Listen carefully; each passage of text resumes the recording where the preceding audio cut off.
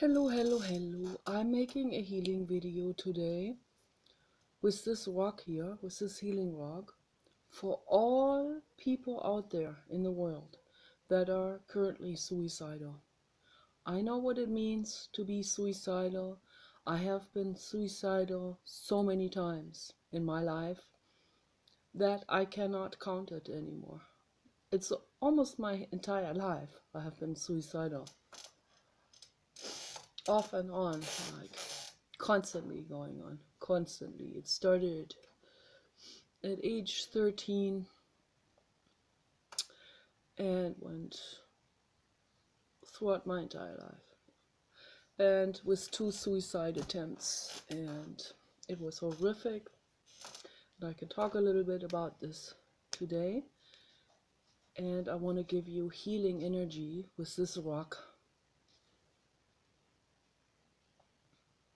This is an ocean rock, ocean art. This is artwork from Mother Earth for us, with healing energy. And it's an amazing shape. Beautiful, absolutely gorgeous. Has like a smiley face in it. Hello, hello. Smiley face. Yes, I have been suicidal many times that made me watch horror movies. Yes, yes, yes, yes. But I came with good intentions. Yes, I came with good intentions. Been through so many years, like millions of years, tumbling through the ocean. And now this smiley face came about, and it means only love and healing and kindness. Yes, yes, yes, yes. That's all it means.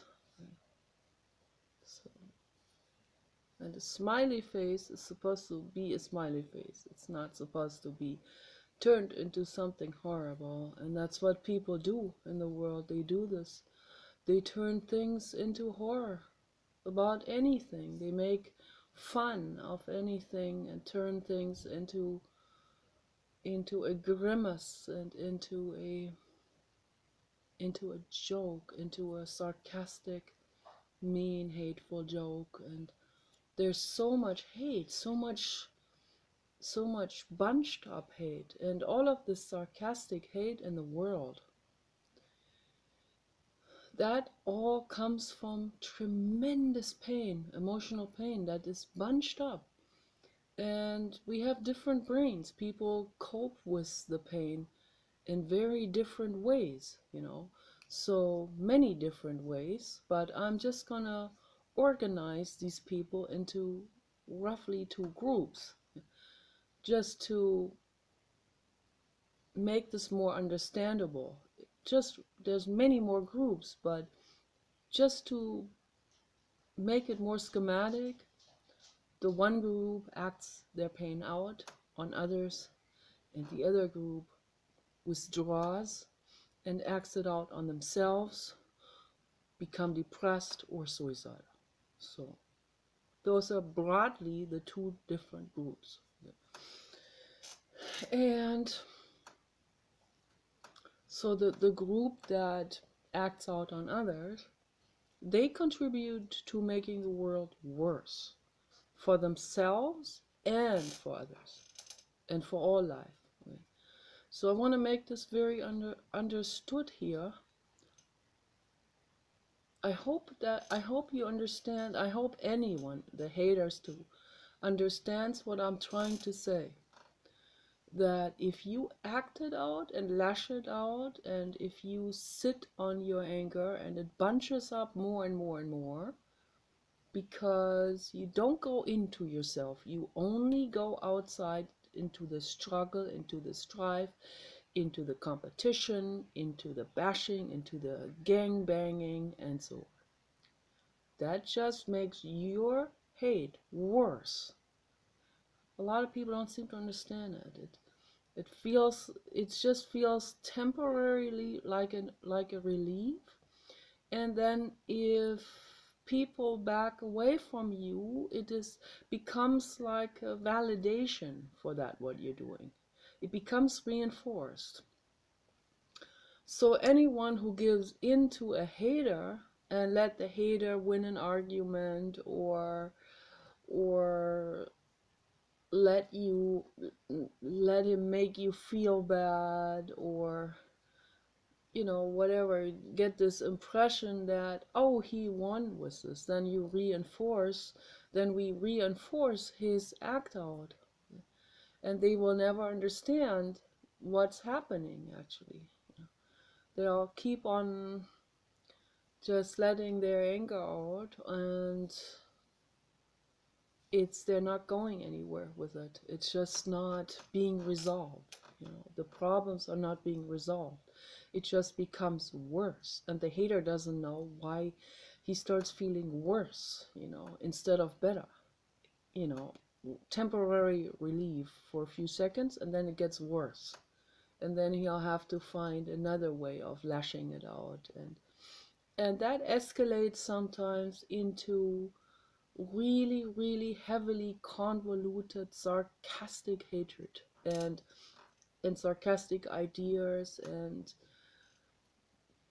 horror competitions and stuff like this. So it just escalates in the wrong direction. I hope that makes sense what I'm saying. So, and for the people that are withdrawn, that are going into depression, and that are becoming suicidal, the rate of suicidalness is going way up. Every year it's going up higher. And I see this also was on the news.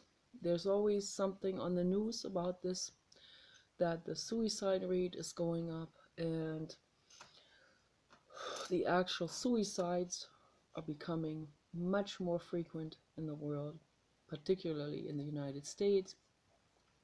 Also, lots of drug use, lots of narcotics use. This is all the narcotics use that all is in this, when I group them in these two categories, in the category of self-destruction, of depression and suicide. So that's all that belongs into that group. And they're just trying to medicate themselves. They're just trying to desperately feel a little bit better, feel just a little bit more relief. They're under tremendous tension. The tension is they've never received love, and then they continue on that path with this, also with this idea, with the idea that has been funneled into them, the idea of there is no love. It's also just an idea, but it has been given to them because they didn't get the love. So during childhood, this is real critical for people to understand this. If you don't give your children love, they're going to end up on drugs, they're going to end up committing suicide, or even committing homicide, or bullying and hurting others. So it doesn't make the world better, okay? It makes the world more painful, and it causes more suffering in the world. So that's why I say to people, don't put children into this world. You are not ready for being parents. Most people are not, okay? There's maybe 10 people that are, maybe 100 people in the world that are ready to be good parents. And someone told me I would have been a good mother. Okay, so I don't want to impose existence on another living being. Why should I do this? When I know how bad it can get, how bad the suffering it can get. So don't do it. Don't put more living beings into this world. Use birth control, and if necessary, use abortion, early abortion. But yeah, you have the right to do whatever you want with your body. And don't put another living being into this world. Don't do it.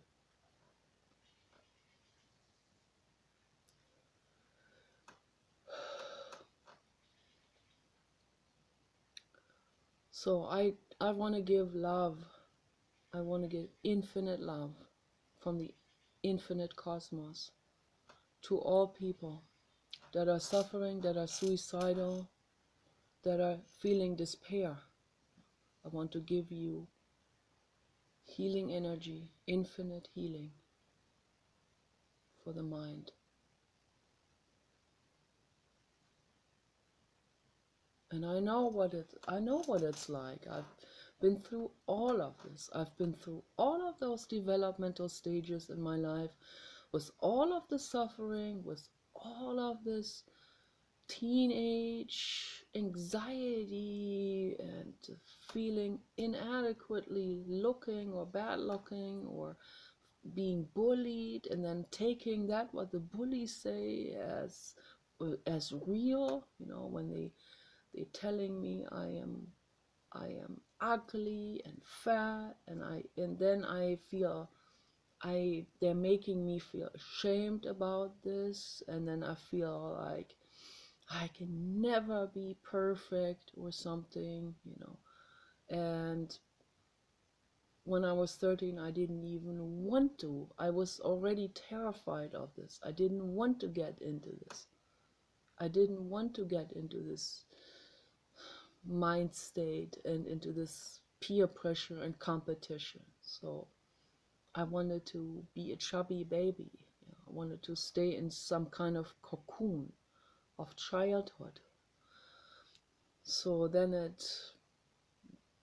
I got older. Then at 16, I started to need boyfriends, and I would always go for those. I would always want those that are not really into me, that are kind of like almost autistic, that are kind of like cold a little bit. So I would be struggling with them. And why would I do this? It's very simple. Dr. Arthur Janov talked about it. It's called repetition compulsion. We repeat what happened to us as children with our parents, with particularly the mothers. When the mothers were not giving us love, this becomes a perpetuated tension, and we act it out later on. Okay. We acted out during our teenage years, we acted out as adults, and went on for a very, very, very long time. That's why I also, when I met Paul, we were just friends for a long time. And I could see that he wanted to have sexual contact to me. And it felt kind of, it felt kind of nice. It felt touching. It felt like an affirmation and all of this. And I wanted to give back to him because I loved him.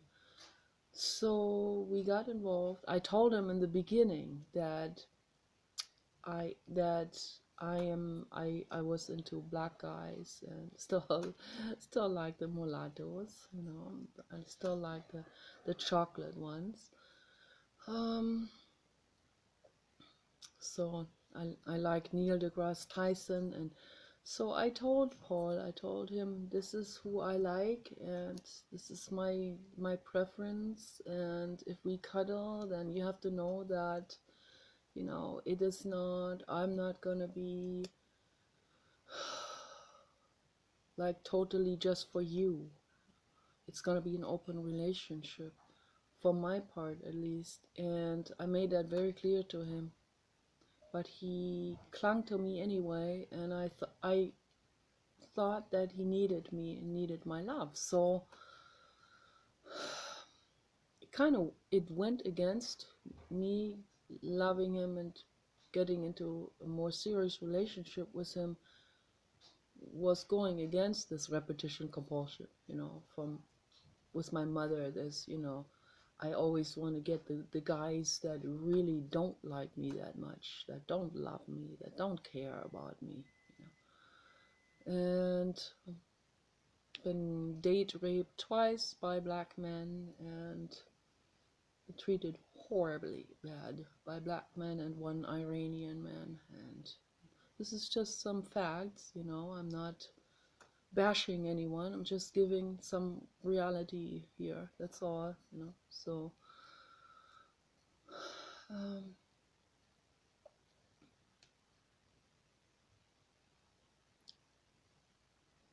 I also had a black girlfriend who treated me absolutely cruelly. She was absolutely cruel psychologically to me. So I had to at some point break off the friendship. And I don't want to be hurt anymore. So you know, so I'm gonna be very careful who I engage with, and this is my right to do. You know, I'm gonna be very careful. Still have my sexual preferences, and I like mulatto men. I like Vin Diesel. I think Vin Diesel and Neil deGrasse Tyson, I think those are very sweet people. Those are very great protectors and kind and intelligent and generous, and I love those people. They radiate out an aura of infinity and vastness, and I like that very much. So I know there's a lot of great people in the world. There's a lot of great people from all walks of life. Okay. So I'm just saying I had these particular experiences with those particular people, and it left me just a bit more on the cautious side, you know, in general with anyone, you know. So I've just become more cautious. I'm not going to engage. I'm not going to engage with a Muslim, for example, anymore. You know, people could call that racist if they want to. You know, there are Muslims that are white too. So and there are some Asian Muslims. So I'm not going to engage with someone who's a Muslim anymore. That's for sure. And I'm going to be very cautious, and I don't I'm not going to engage with anyone, whatever color they are, you know, white, Asian, black. I don't. Why should I? Why should I meet anyone? You know, seriously, you know. And I say this because I want to tell the world to be cautious about this too. You know, so if you find someone you can really trust, stick with that person. Even if that person is not your sexual preference, stick with the person whom you can trust. This is the most important thing, you know. Your safety comes before any of the play and the pleasure. So that's very important, you know. Your safety, your body comes before any of these pleasure things and the social things and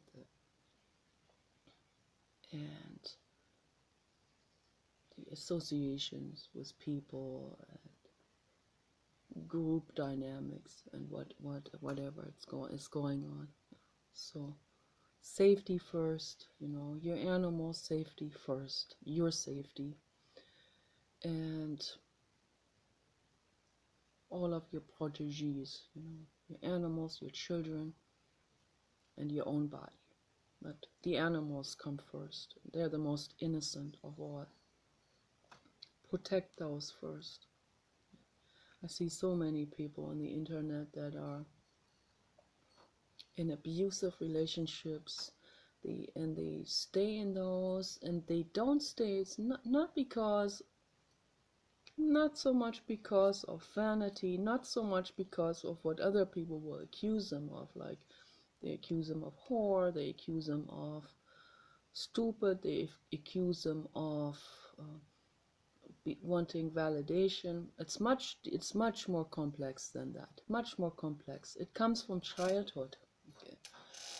It's much more complex than just seeking the pleasure. You know, no. That's not what it is. And there are women that say outwardly that they like to be in an abusive relationship. Some of them are seeking this, they think this is normal because there's so many of them that are like this. They like to be spanked, but that is not turning them on in actuality. They think it is. They think it because it's an act out. It's an act out from childhood. It's called repetition, compulsion, okay? And they equate this with something fun or as an idea, but it really isn't in the body, okay? The body of a woman can only get turned on. And Teal Swan talked about this very important video that she made, and it pisses so many people off because it's the truth. Our bodies can only get turned on and even get into that range, into that zone of sexual pleasure. That's like a real long stretch to even get into that zone. With today's stress that we have, most people are far away from that zone, okay? Far away. I see it on the internet, I see it everywhere. I go shopping, I see the facial expressions of people. Most women are in terror. They are in terror because of what's going on in the world. You know, the Muslim men beating, killing women, raping women. Women are in terror. They don't want to be, their bodies don't want to be hurt. Even those kinky ladies that think they want to be spanked, their bodies don't want to be spanked. Okay? It's just this idea, that's the ego again. It's some kind of idea attachment. It's a self-image attachment. It's like they consider themselves, they find it somehow, they equate that as sexy or so. And it isn't, there's nothing sexy about it, okay? So to get into that range of pleasure, my God, we have to first get into the range of total relaxation. Okay, this is the truth. I'm giving you the truth. How can I relax with a Muslim man who says to me that women are what did this one guy say to me just the other day? It made me want to puke on Facebook. He said women are our possessions. They are he said we are the lords of the women. I don't even know where to get started with that, you know. It's like, wow, people, man, wake up and question these things. Wow. Question this. Oh my gosh. Anyone out there, Christians, agnostics, and particularly the Muslim women, my gosh, realize this. Realize how insane that is. That's insanity. And why are people becoming suicidal? Because of that. Because of this environment. Because of the environment being surrounded with Muslim men and violent psychopaths, gang bangers, bulliers, bashers, trolls that want to kill us with words, you know. If they could get away with it, if they could find us and where they feel like they're not being monitored, they would kill me. They would beat me to death. They would. There is so much tension in these people. They hate me. And if they didn't have the sexual lust thing going on, they would have nothing to do with me. They would not even bother to be in these chat rooms if it wasn't for the lust. So it's the lust draws them in, and then comes the hatred, and it is a big bundle of lust and hatred interwoven. Okay. And so Ted Bundy is the perfect example. Elliot Rodger, they hate women and they want women. I hate you and I want you. I hate you and I want you. That's that thing. It's so intense and so much tension, so convoluted. The hatred is worse than the lust still. So, but then the lust is like such an intense thing in their bodies. So, and I'm not blaming them. I'm not even blaming them for having this tension and the anger, because it gets just, they don't know how else to funnel it. They funnel it into this anger. It gets funneled into it because they are unconscious and not informed about themselves, about their biology, about how to handle communication with someone else. They don't even know that the other person is another living being like themselves. They see other living beings, like I said yesterday, they see them as items, merchandise, as usable things, as walking biomass, as something to use, some commodity, something to give them pleasure or work or enslavement to, so that they can use or enslave.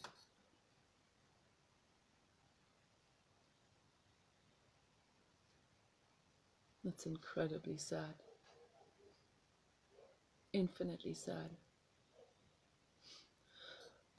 And it's because of this environment of psychopathy in this world that the people on the other side of the canyon, the valley, the ones that go into depression, the ones that want to give up, the ones that want to throw their lives away, that's why they suffer. They suffer because of this environment. Okay. If the environment was clear and good, and if everyone was respectful towards the other person, and if no one would fly off the handle, if there wasn't any hatred, this incredible hatred, the race hatred,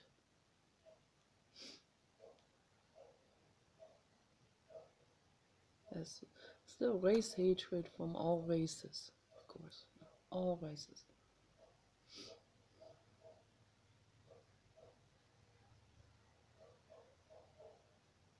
That's very sad. And it can be dissolved. It could be dissolved if we become conscious about things. If you stop comparing yourselves to others, if you stop this lashing out at others, trying real hard to find a fault with someone, you want to find a fault. Like yesterday, a guy comes in, seemed to be a white guy, I don't know, but seemed a skinny white guy or whatever from the photo. And the first thing he says, you seem fat, overweight. I said, that's because I am overweight. Yeah. So, how does the overweight thing tie into this discussion now? What does that have to do with anything that I say about politics and the universe? Okay. So then he says, if you are that overweight, how can you expect people to respect you? I said, I don't expect anyone to respect me. I can't control whether people respect me or not. And why should I control this? This is beyond my control. And I also actually, I don't really care that much. Sometimes it hurts to be bullied. Yes, of course. I'm a living being. I cry about this. But I'm not going to be silenced. Okay? I'm not going to let haters or trolls or bullies silence me into submission uh, or retraction for my activism. I'm not going to do this. Hell no. Okay? I'm an activist, and it wouldn't matter how I feel. I'm still going to stand up for those who can't stand up for themselves, the animals, and any innocent being. Okay? And to straighten out some facts, to give some fact check, some straighten out the records out there. And if they say things about me in order to think that they can sort of think of me as whatever they want to think of me, like you are fat, you look like a boy, or this or whatever. So I set the record straight, okay? I always do. I love my body, I'm a real woman, and, I set the record straight. So a real woman, also, a full girly woman, straight woman, um, girly woman that still doesn't need to adhere to society, that doesn't need veneers on the fingernails or let the fingernails grow long. I don't need that. I don't need this strive to get more validation. I have short fingernails because they serve me. Okay. I'm an artist. I work with my hands. I also like nail polish on it. Okay. I like spaghetti monsters, flying spaghetti monsters on my neck. I love that kind of stuff. I'm also bubbly, I'm girly, and at the same time, my brain works very well. Huh? My brain is very sharp, and I'm very educated. Yes, an educated woman. Okay, yeah, they are out there. And then the men from India are telling me you shouldn't read books. Hell yes, I read books, and I will read books for the rest of my life. Okay, and I will get informed, and I'm interested in the world, how the world works. So there's so much regression in the world still to this day. When I was 20, I thought, my God, when we get past the 2000, things are gonna be all futuristic and reformed and modern and egalitarian. No, no, it's not. Okay? That's just pockets of society that are egalitarian and futurist. So the rest is regressed 500 or 5,000 years back in time. And they're still in the dark ages, those people.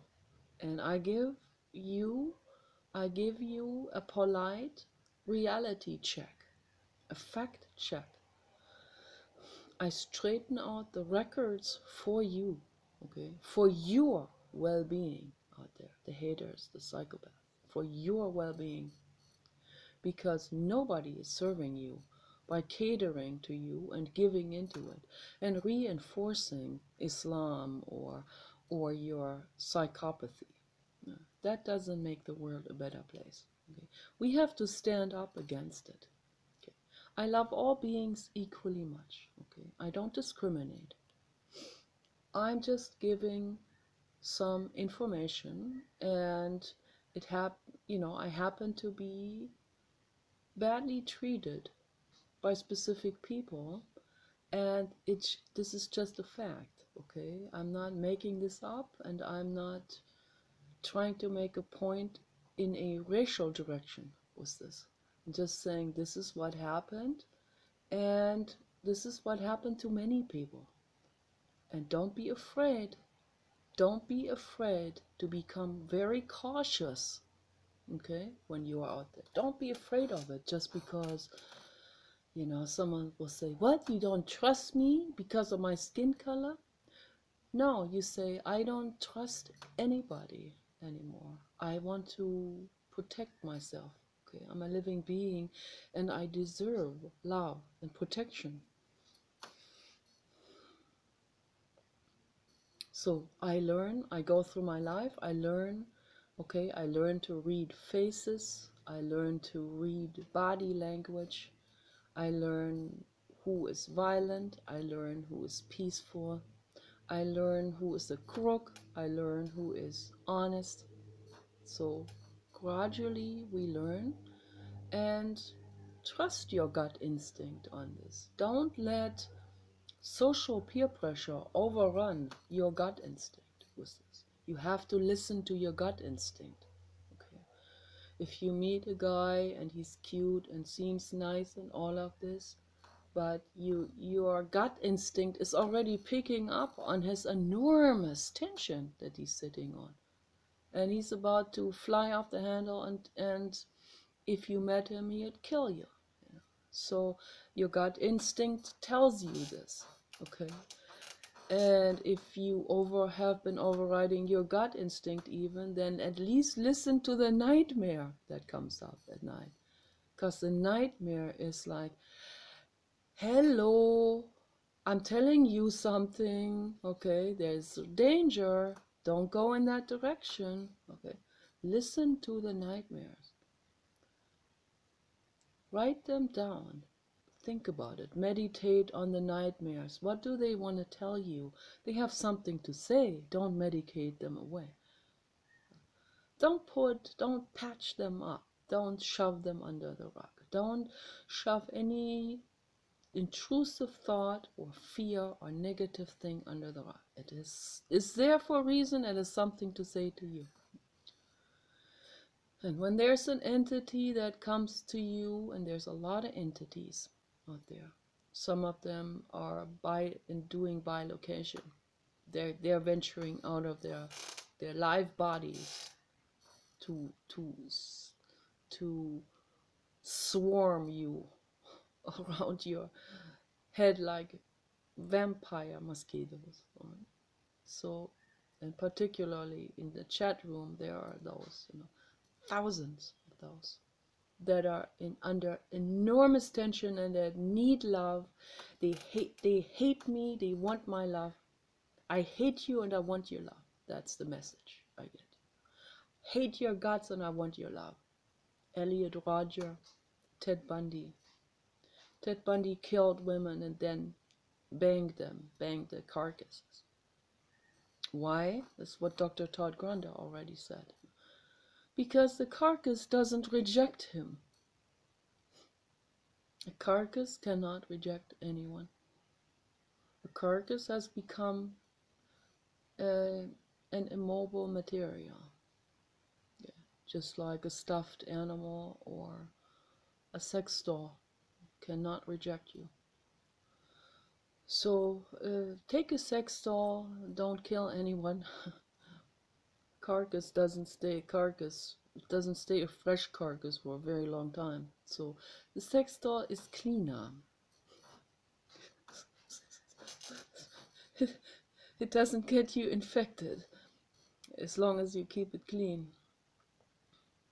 So these are all very important facts that almost no one wants to talk about. And I think it is extremely, infinitely important for me to talk about this. Infinitely important. Okay, I'm going to say it again so I don't get misunderstood.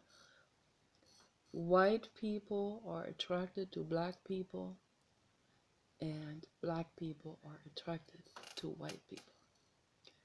So a dark complected person from anywhere around the world, could be Indian, Asian, or black, African, or South Sea Islander, someone with dark complexion is gonna be attracted to a baby powder skin woman or man. So, okay, this is a fact, okay? And vice versa. Okay, my friend Gabriela from Sweden is always attracted to the darker complected men.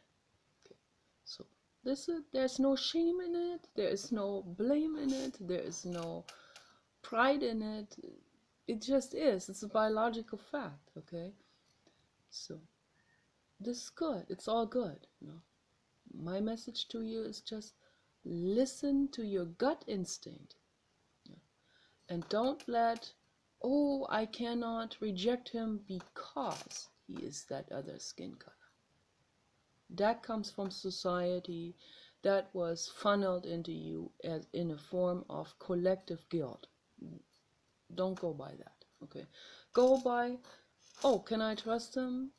Yeah, maybe I can. Let me get to know him first, you know. Let me meet him in public places, before you invite him into your apartment or house, before you go into his house or apartment. I hope that makes a lot of sense. So don't let anyone batter you. Don't let anyone hurt you.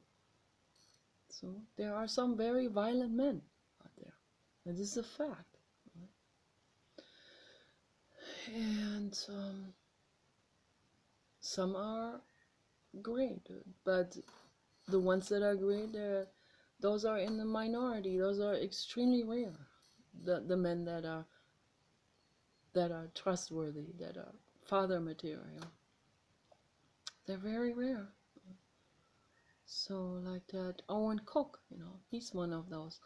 He's one of those sweet teddy bears, you know, lovable teddy bears that, you know, just fantastic to hang out with, you know.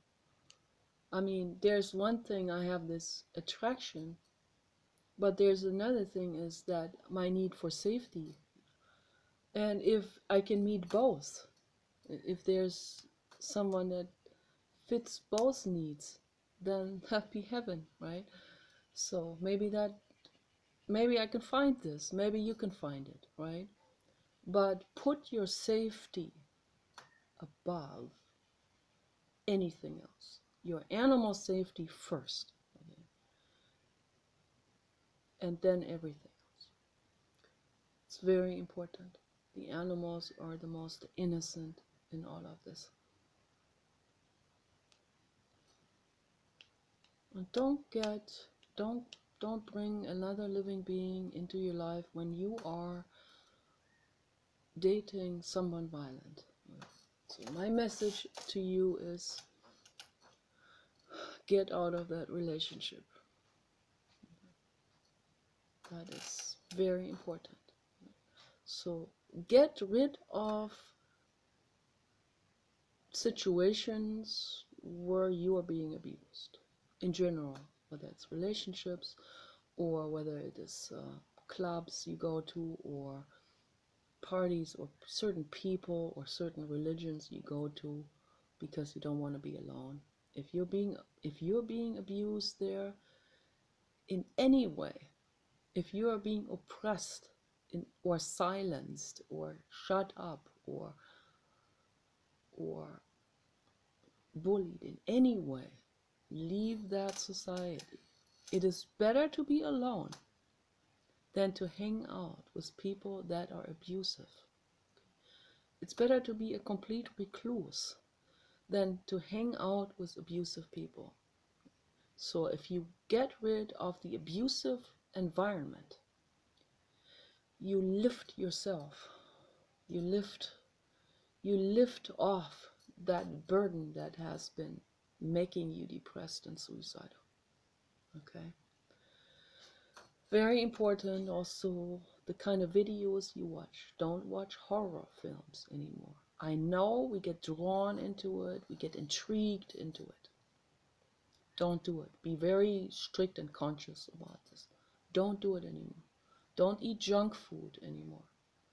Put into your mind and body what serves you, what feeds you, what loves you. Okay. Energy healing. There are many people on the internet that make crystal videos, for example. Healing videos and ASMR videos. Caroline and Olivia are my favorites. So there are many great ones out there that make very sweet and touching and soothing videos to give love to you, you know. And watch educational stuff. Don't watch religious type of stuff. That's all brainwash. That's all someone's opinion. That's not the truth. It's very important. If we do all of these, if we take all of these steps, then we can free ourselves from all these burdening things, from all these depressing things that are out there in the world. You can make your life better. There are ways to make your life, even in this mess of a world, with psychopathic people running governments and regimes and dictations and corporations. Yes, that's happening. It's those people that elbow themselves in. But even in this situation, we can make it better. Caring people can make it better. We need you in this world. We need you caring people in this world. Okay. Don't leave. Don't leave us behind. We need every one of you infinitely precious beings. Okay? And all beings are precious. The bodies of psychopaths don't want to hurt anyone. Your cells don't want to hurt anyone.